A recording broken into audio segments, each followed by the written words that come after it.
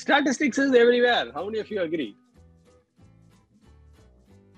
How many of you used the space bar or touchpad? And how many of you noticed that in your touchpad, you got some layer like this? I'm going to explain the p-value in very simple terms using this analogy.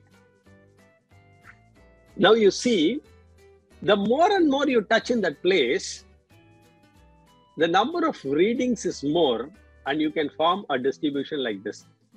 Like in normal distribution, what happens?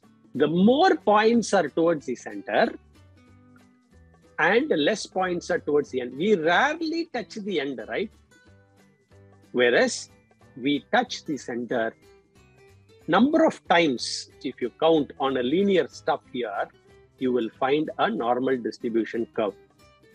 Now, this region is not used much, and this region is frequently touched and used. If I say p-value as 0.01, what it means that this region is touched 1 in 100 times.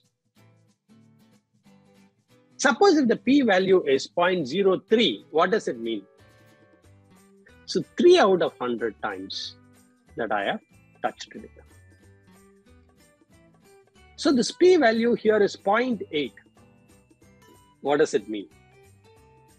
That means 80 out of 100 times that I touched it.